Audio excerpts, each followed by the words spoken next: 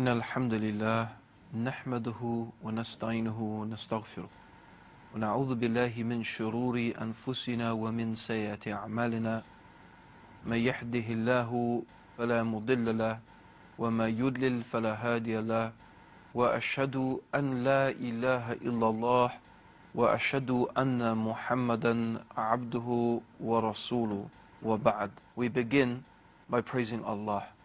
We praise Him and we seek His help and we ask for His forgiveness, and we seek refuge with Allah from the evil of ourselves and from the evil consequence of our evil actions. Whomsoever Allah guides, there is none to misguide, and whomsoever Allah leaves to go astray, there is none to guide. And I testify that Allah alone is worthy of worship, and that Muhammad is the servant of Allah and His final messenger. I'm going to be speaking about Islam, the misunderstood religion. There is no doubt that Islam is one of the most misunderstood religions in the world today. Sometimes this is to do with pure ignorance. Sometimes this is also to do with negative propaganda in the media. Sometimes perhaps it is that people don't want to know the truth about Islam. But my objective is, over the next few series of programs, to explain some of the things that are commonly misunderstood about Islam and Muslims. And so I've chosen for the topics some common ideas and some common concepts that are often misunderstood about Islam and Muslims. The first being Allah. The first topic I want to talk about is, who is Allah? What is Allah? Is Allah the same God of the Bible, or is Allah a different God? Then I want to talk about Islam. What does Islam mean? What is the religion of Islam really all about? The other topic I'm going to be discussing is the Sharia. What is the Sharia? The fourth topic I intend to discuss is the topic of jihad. These topics cover some of the most commonly misunderstood aspects of the religion of Islam. So let's talk about Allah. Is Allah the same God of the Bible? Is Allah the same God of Moses, of Abraham, of Jacob, of Jesus? Or was Muhammad, may God's peace and blessings be upon him, calling people to worship a new God, a different God? First of all, let's examine the actual name of God, Allah, in Arabic. People who are experts in the Arabic language have given various meanings and interpretations for the origins of the name Allah. But one of the best explanations, and that has been given by the great scholar Ibn Taymiyyah, he mentioned that Allah is a composite of two words in Arabic. Al, which means the, Ilah, which is a deity. And Ilah in Arabic is anything which is worshipped, anything in which people put their faith and their hope and their trust, and they worship it. This is an Ilah, a God or a deity in English. So Allah is a composite of two words in Arabic. Al, the definitive article, the, Ilah, a deity, Al-Ilah, and from that to Allah. So therefore the word in Arabic means the God, the deity. It is very clear from the Quran that Allah is the creator, the sustainer, the controller of the heavens and the earth. And this was a fact that was acknowledged by the pagan Arabs. The pagan Arabs in the time of Prophet Muhammad, who used to worship 360 idols around the Kaaba, never actually had an idol or an image of Allah. In fact, the Quran itself alludes to this. For example, in one passage, Allah says in the Quran, قُلْ مَا رَبُّ السَّمَاوَاتِ سَبْعٍ وَرَبُّ الْعَرْشِ الْعَظِيمِ سَيَقُولُوا لِلَّهِ, which means, say, O Muhammad, to the pagans, to the idol worshippers, Allah in the Quran is telling the Prophet Muhammad to ask this question to the idol worshippers: who is the Lord of the seven heavens? Kul ma rabbus samawati sab'a. Who is the Lord of the seven heavens? Wa rabbul arshil azim. And who is the Lord of the glorious throne? Sayaqulu lillah. They will say it is Allah. In other words, the pagan Arabs knew that Allah was the Lord of the seven heavens, that Allah was the Lord of the glorious throne. In other places in the Quran, Allah subhanahu wa ta'ala asks the Prophet Muhammad to require of the pagan idol worshippers similar questions. For example, who sends down the rain from the sky? Who causes the crops to grow? Who causes that which is living to die and brings that which is dead back to life?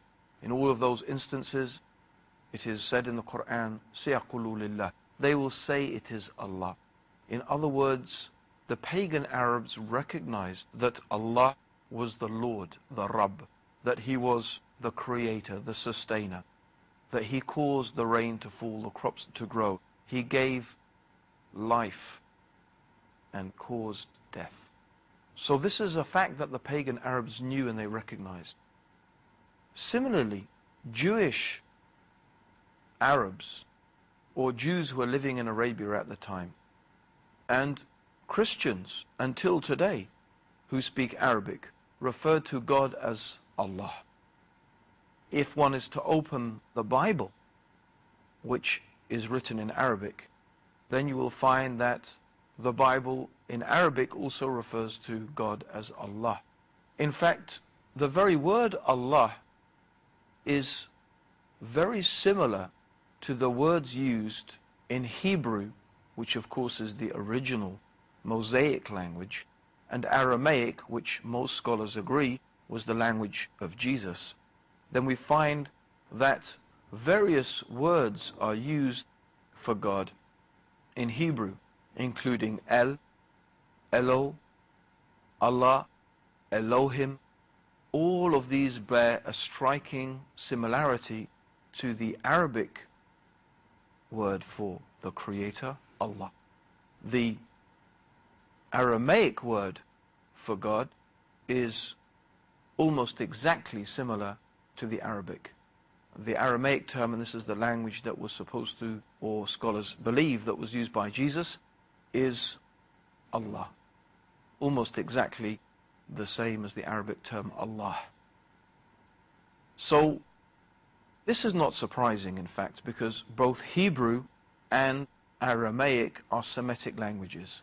And Hebrew and Aramaic and Arabic are, in fact, very similar languages. So therefore, both in terms of the actual name of God, Allah, and of course, more importantly, the concept of God, the idea that Allah, the Creator, the God, is a transcendent being, that God is different and distinct from the creation.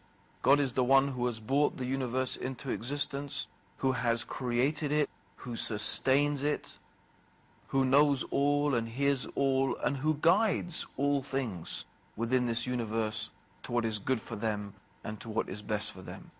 This concept, therefore, of God, of Allah, of the Creator, is also the same concept that is shared by Judaism and by Christianity.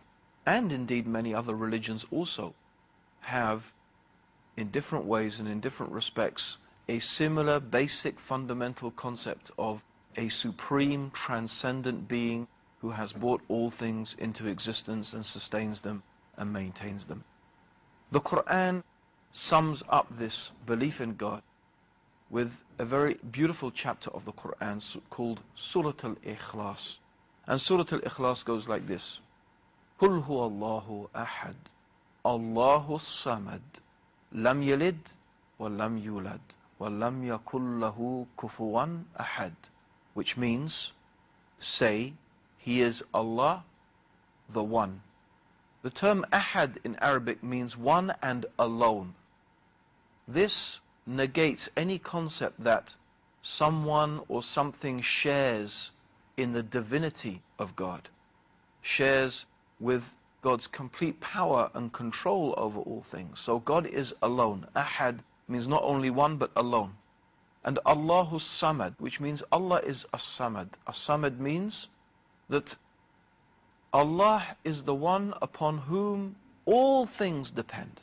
Everything depends upon Allah. Every atom of the universe, every creature, every object, animate and inanimate, depends completely and entirely upon Allah, while Allah depends upon nothing. Allah is in fact completely self-sufficient and free from all wants and free from all needs. This is all understood in the term As-Samad. The Quran sums up this belief in God with a very beautiful chapter of the Quran called Surah Al-Ikhlas. And Surah Al-Ikhlas goes like this: قُلْ هُوَ اللَّهُ أَحَدٌ اللَّهُ الصَّمَدُ لَمْ يَلِدْ وَلَمْ يُولَدْ وَلَمْ يَكُنْ لَهُ كُفُوًا أَحَدٌ, which means, say, He is Allah, the One. The term Ahad in Arabic means one and alone. This negates any concept that someone or something shares in the divinity of God, shares with God's complete power and control over all things. So God is alone. Ahad means not only one but alone. And Allahu Samad, which means Allah is As-Samad. As-Samad means that Allah is the one upon whom all things depend. Everything depends upon Allah. Every atom of the universe, every creature, every object, animate and inanimate, depends completely and entirely upon Allah, while Allah depends upon nothing. Allah is in fact completely self-sufficient and free from all wants and free from all needs. This is all understood in the term As-Samad. Lam Yalid, which means that God is not begotten. No one has given birth to God. God is not the son or the daughter or the child of anyone or anything. This is emphasizing and making clear that Allah is distinct and separate and different from the creation. Walam yulad. And also Allah is not the begetter. Allah is not the begetter, nor is He the begotten. Lam yalid, God is not the begetter, walam yulad, and nor is He begotten. So this also teaches us that Allah is not in any real physical sense a father, because God is not a creature to beget, to have intimate relations with, for example, a woman in order to beget a child. So the Quran makes it very clear that Allah is distinct and separate and unique from His creation. Lam yalid wa lam yulad. And finally, this brief chapter of the Quran concludes, وَلَمْ يَكُنْ لَهُ كُفُوًا أَحَدٌ. And there is nothing that can be likened unto Allah. Whatever we can imagine, whatever image that we could put into our head, Allah is not like that. Allah is not like any created thing. Allah is not like the moon. Allah is not like the sun. God, Allah, is not like a human being or like an animal. Allah is not like an existing created thing, nor is Allah a combination of created things, because some people may imagine that God is a combination of created things, maybe with the body of a human, the legs of an animal, the head of another animal. No, Allah is not like a created thing or a combination of created things. And since the only things that a human being can actually imagine, the only things that we can actually imagine are created things. We can only ever imagine in our heads and envisage something either that exists in reality, for example, say, like a lion or a rat or the sun or the moon. We can envisage these things that actually do exist. Or sometimes human beings can create images that are, or ideas of creatures or things that don't actually exist, but they are in fact a combination of things that do already exist. But Allah is not a created thing. Allah does not look like any created thing. Allah is unique. In fact, to even imagine that Allah, to even imagine that the Creator, to even imagine that God is like a created thing is an insult to God. It is an insult to God. I'm sure no one of us would like to be called a piece of dirt. No one of us would like to be called an insect, a cockroach, a rat. None of us would like to be referred to in these terms. So how about, therefore, if we imagine or envisage that Allah, the Creator, who is unique, who is Al-Akbar, who is greater than anything we can imagine, that we refer to Allah in terms or in a manner that we describe Allah as being like a created thing? This is insulting to Allah. This is insulting to the Creator. In order to really try and understand how great Allah is, I want to finish by mentioning a saying of Prophet Muhammad, may God's peace and blessings be upon him, said that the universe compared to the kursi means literally in Arabic, it could mean a chair or a pedestal. I'm sure you must be familiar, or you must have seen pictures, or maybe even seen a throne. The king sits on a throne and the king puts his feet on a pedestal. This is what they call in Arabic a kursi. The Quran tells us that Allah subhanahu wa ta'ala has a kursi, a pedestal. And this kursi is compared to the universe rather, compared to the kursi, is like a ring. You know, imagine a ring. And you take this ring and you throw it in the desert. The universe is like this ring. And the kursi is like the desert. That is how vast just the kursi or the pedestal of Allah is compared to the universe. And by the way, scientists tell us that our universe is 10 billion light years across. 10 billion light years. That's a distance so vast we can hardly imagine. So for us the universe is huge, but in reality it is like a ring thrown in the desert compared to the kursi. And the kursi is like a ring thrown in the desert compared to the throne of God, the arsh or the throne of God. So that means our universe is like an infinitesimally small speck compared to the throne of God. How about then God himself? It is beyond imagining how great God is. And if we understand this fact, if we understand this truth, then we must also understand why it is insulting to Allah that we should refer to the great, wise and powerful Creator of the heavens and the earth as being like or compared to or similar to some created being. In fact, this is a crime that is so severe, it is a crime that is so terrible in the sight of Allah, that if a person dies and meets Allah on the day of judgment, which is the day when Allah will gather all human beings together, after all the human beings have died, God will recreate us and God will question us about all that we have done in this life.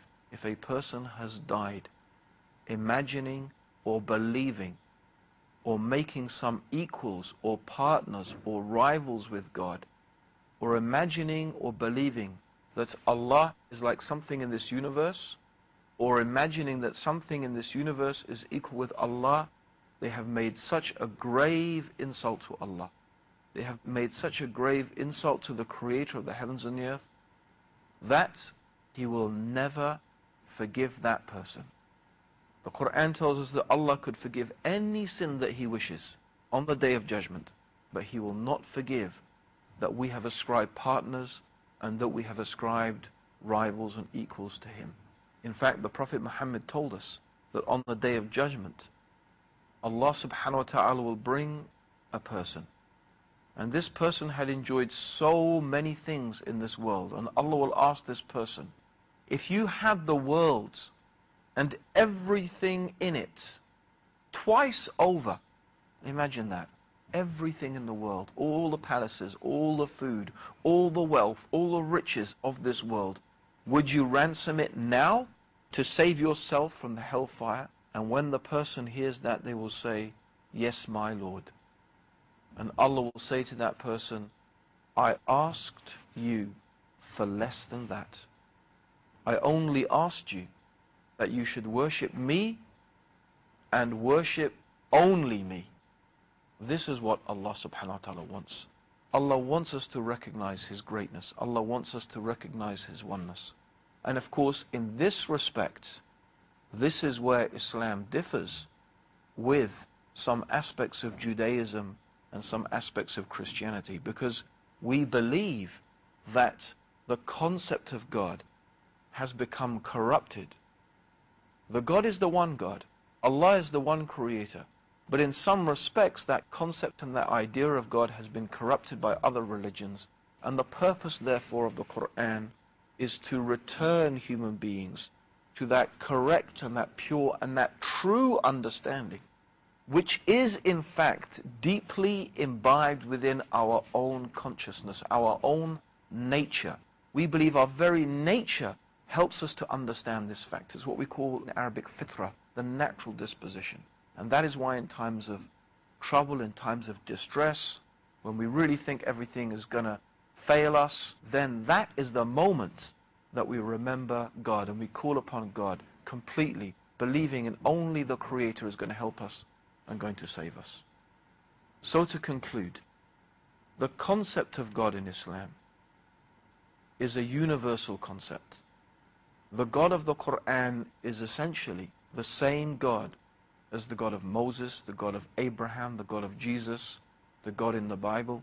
And in fact, Allah is the same God that is universally recognized by human beings all over the world. Allahumma salli ala Muhammadin wa ala alihi wa sahbihi wa sallam.